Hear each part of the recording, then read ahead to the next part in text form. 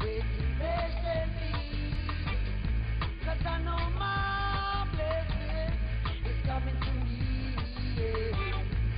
Here I am, kneeling on my knees, giving thanks and praises for all I receive.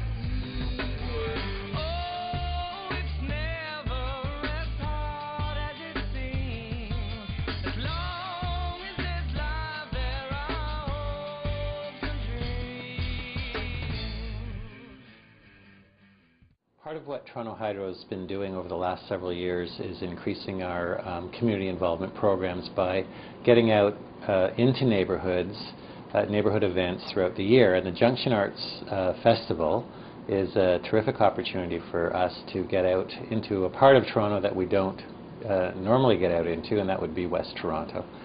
Toronto Hydro is really excited to be able to have been a sponsor for the past several years. And now, this year, for the first time, a real participant by exhibiting our own works of art, that being old fridge doors.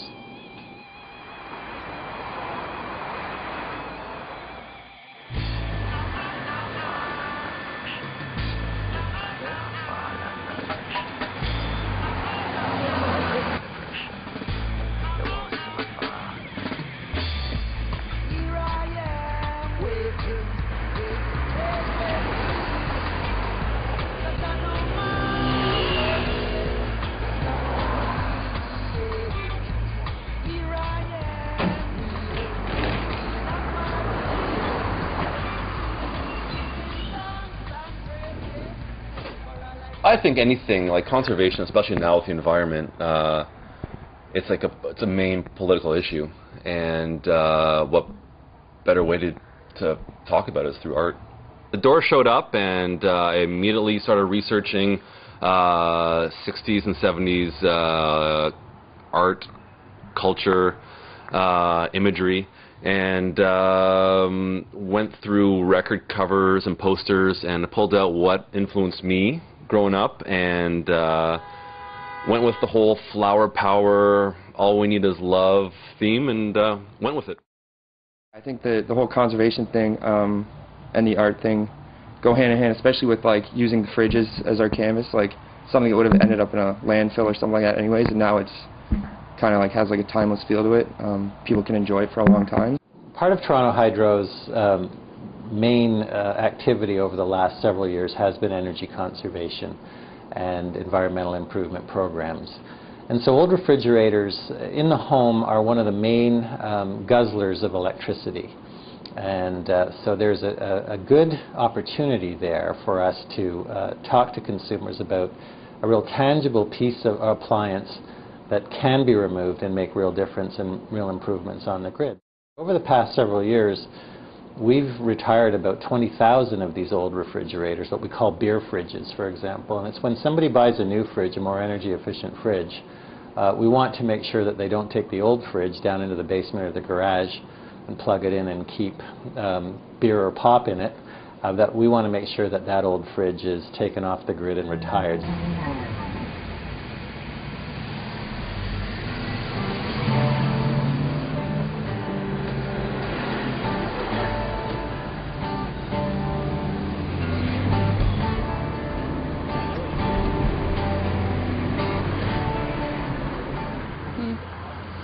J'aimerais ça qu'ils voient vraiment une manière humoristique de parler un peu de l'énergie propre et de la consommation d'électricité.